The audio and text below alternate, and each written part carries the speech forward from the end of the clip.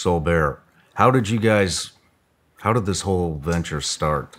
Well, we first started about, like I say, about 23 years ago, and one of the main, in agricultural crops, and two of the biggest problems in agricultural crops is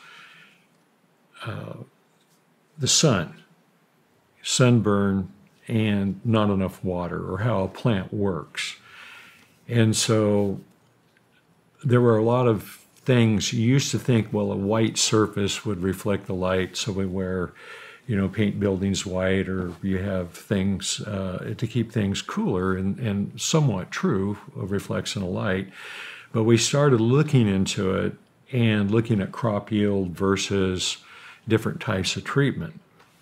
And like I said earlier in the program, that we've changed varieties. People want all these nice varieties of apples. We used to just have basically a Red Delicious and a Gravenstein, and today we have Pink Ladies and Galas and all those different things. And the same is true with the almonds and almost all agricultural crops, all the new sweet corn varieties. But plants grow optimally at 72 degrees Fahrenheit. That's their optimum production. If you like what you see, you can watch the full episode right here. When you get there, please like and subscribe to the channel. That's where photosynthesis is at its optimum. It starts down about 45 and it shuts off just a little over 90, and it's kind of a bell curve. So we're optimum at 72. And if you keep the crop cooler, and if you keep the crop working longer, which takes a lot more carbon to do that because plants are half carbon, that's where this technology came in. We started seeing different things over 20 years ago on these different treatments for sunburn. And you might say what we've developed is almost like the sunburn spray today. Instead of putting the old zinc oxide on, now we have these sprays that you can't see. And that's where technology has come that way. Well, it's come the same way in agriculture. Okay. So you don't have the white nose anymore, and our technology has changed quite a bit. I hope that answers the question somewhat. It is. Keep going. So as we developed that, we looked at light, and I got involved with Cliff Fairchild at Oregon State University. He's a laser expert. He determined the depletion of ozone for President Reagan in the late 70s. Taught school laser technology and physics at school for 40 years. Got involved with Cliff through his son. His son was my banker, actually, Cliff Jr. And he said, Dad needs something to do, and he's an expert at lasers, and it looks like this might work for us to determine how the plant sees light. And that's very true.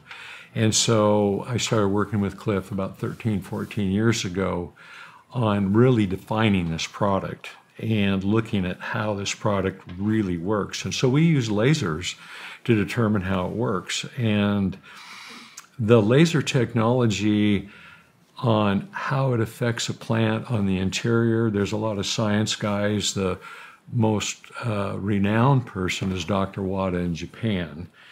We're the only people that I know of in the world that use coatings and laser technology to enhance photosynthesis that enhances carbon capture.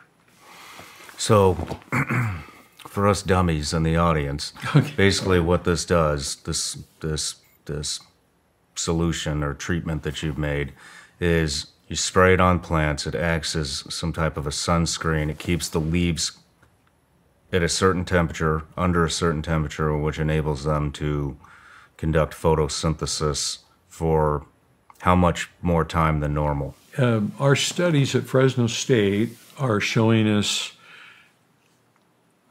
about 45 minutes to an hour in the morning as the sun becomes what they call solar noon. And then as the sun moves away from the east side of the plant to the west side of the plant, then it starts up about 15 to 20 minutes sooner. Okay. So you get this extended period of photosynthesis, which takes more carbon. Plants only get the carbon from the air. So they bring CO2 in, and so for every pound of CO2 they bring in, they put out 4 pounds of clean oxygen. And that's a good thing. But to explain how that plant works, plants only use 1% of the sunlight, and they throw away 99%. Okay. So of that 1%, they still try to narrow that down inside the plant. The plant has a layer of cells, they call it palisade, that's up and down, and then the bottom part of your leaf has all these little spongy chlorophyll molecules running around. And what Solbere does, and these treatments do, is as the sunlight moves to the leaf surface and then goes into the interior of the plant, we reach way more parts of the plant, and we reach more of the chlorophyll. Okay. And then you need more carbon. And so you take more carbon out of the air, put more oxygen back out. That's the waste product. We take oxygen in and we put carbon dioxide out. Plants do that too. The other thing that this does is plants do that at night. It slows that process at night because plants are more efficient with it. Okay.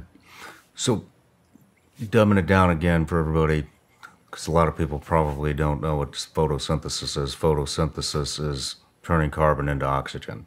So for 1 pound of carbon, a plant is turning 1 pound of carbon into 4 pounds of oxygen? Well, the plant takes in the carbon. Okay. And moisture, water comes up from the roots, and the H2O is split because the plant wants the hydrogen, and it puts the oxygen into the air. Now, oxygen weighs 44, carbon weighs 12. So for every carbon that comes in, there's several oxygens that go out. Okay. Does that make sense? It does. And we all like clean air. So the nice thing about this product, if we can get everybody on board, agriculture's on board already, but that you're going to put tons and tons and tons and tons of clean oxygen back into the air and capture tons and tons of carbon.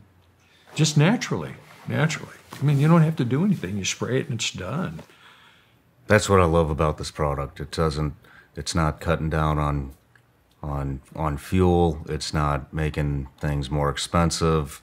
It's not changing what you drive. It's not doing any of that. It's just something that happens in the background that's positive for everybody on the planet, no matter how you look at it. Yeah, the technology to apply it's 50 years old or older. I mean, it's simple. It's the old KISS theory, you know. Keep it simple, Keep stupid. it simple, stupid. Hey everybody, I'm Shawn Ryan. Click here to subscribe to the Shawn Ryan Show YouTube channel for the hottest and most compelling interviews that you will not see anywhere else. I've also made a playlist of all the previous SRS episodes so they're easy to find. You can find that right here.